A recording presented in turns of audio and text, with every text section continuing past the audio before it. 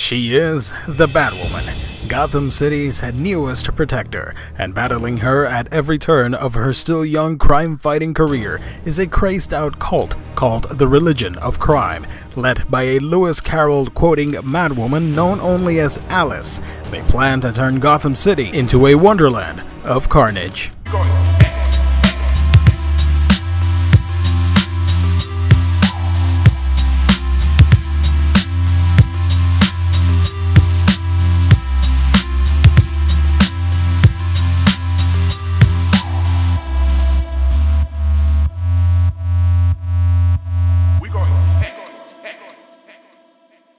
Hey everybody, welcome to another exciting episode, another edition of A Week in Geekdom here on YouTube. This time I'm reviewing another Bat title. It's Batwoman from Greg Rucka and J.H. Williams III. Guys, with so many books to read and review and all that stuff, some of them just fall through the cracks and I completely forget to read them. So it took me way too long to read this interesting, awesome piece of comic book literature that I am just gushing over. It is fantastic, it is super awesome, and I implore you to please check it out. I know I'm so late to the party. The character of Batwoman for many years. If you ask mainstream DC fans or mainstream Batman fans, I guess, yeah, they're gonna love Batman, but then they're gonna go, and well, I like one of the Robins, and Batgirl's okay, and that's about it. Almost always, Batwoman is pushed aside for some reason, but if you dig a little deeper, you're gonna find one of the most beautiful, complex, and just badass characters in the DC universe, or in any comic book universe, because Kathy Kane is fantastic. The character is super awesome, and Greg Rucka really does a good job of giving you an origin story within these seven issues, and you don't feel like you've lost anything. Now, be warned though, some of the details regarding the Religion of Crime, like I mentioned at the beginning of the video, they're after the character of Batwoman, Kathy Kane, because she is twice the descendant of Kane or something like that. It's weird, it's funky, but if you want to read like the full backstory and all that stuff as to why this is happening, you're gonna have to go back to the 52 series that happened right after Infinite Crisis back in, I'm gonna say 2006, 7, something like that.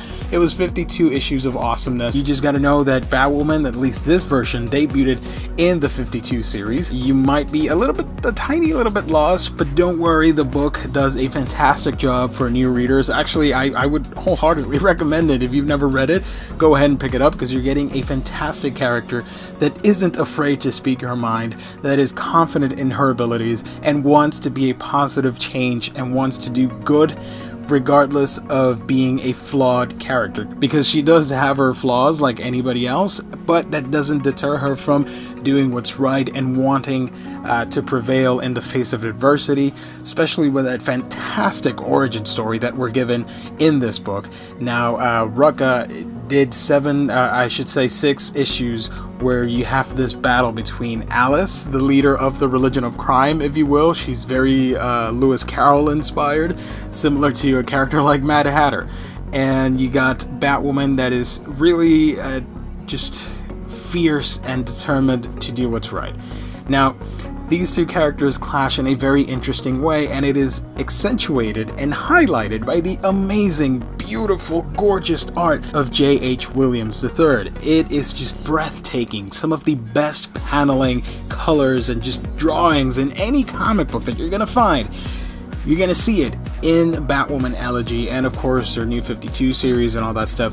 J.H. does a fabulous job. I cannot praise this art enough. It's beautiful.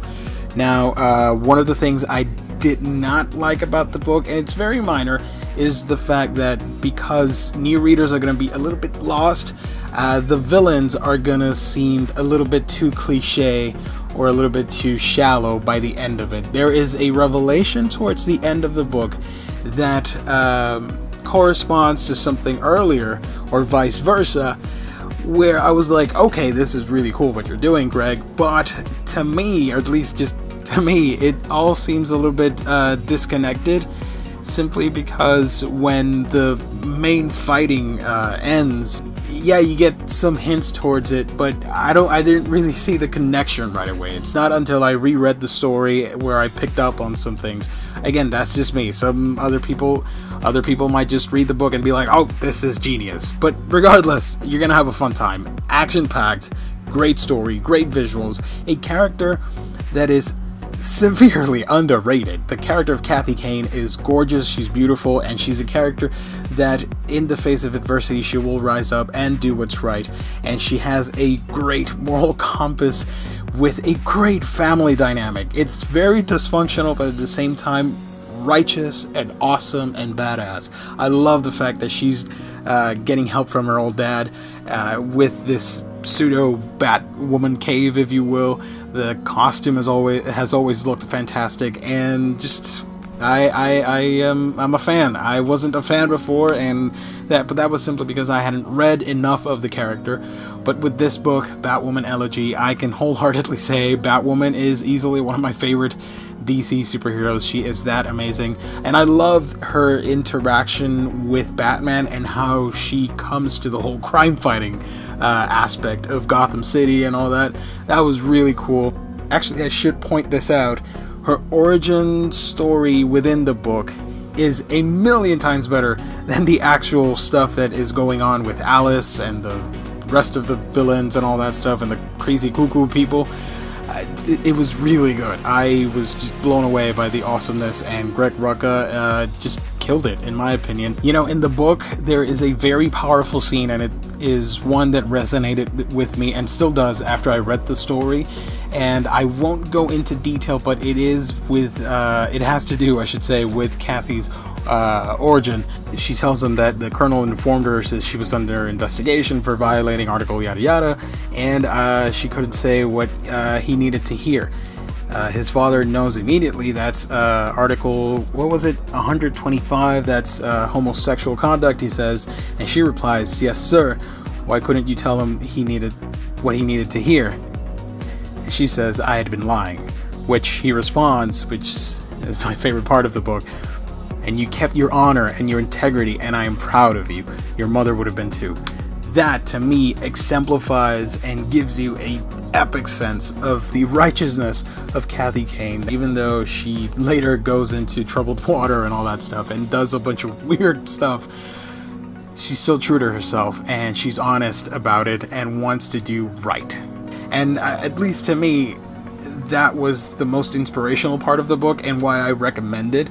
And yeah, it's just solid writing, a really fun read if you want to pick up something that's not exactly your typical Batman Superman book and you want to read something else but within the same stuff. Then yeah, Batwoman Elegy is the right book for you. I hope I have convinced you. Maybe, I don't know. Let me know down below, what's your favorite Batwoman story? I'm very interested in finding out.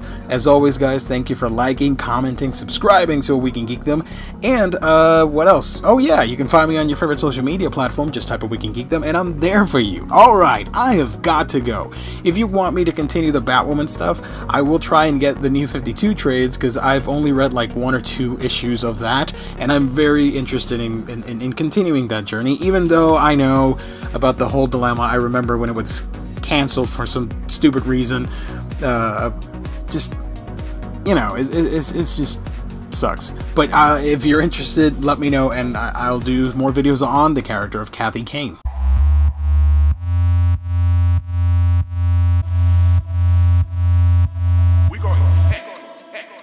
By Jake, by the beautiful, gorgeous art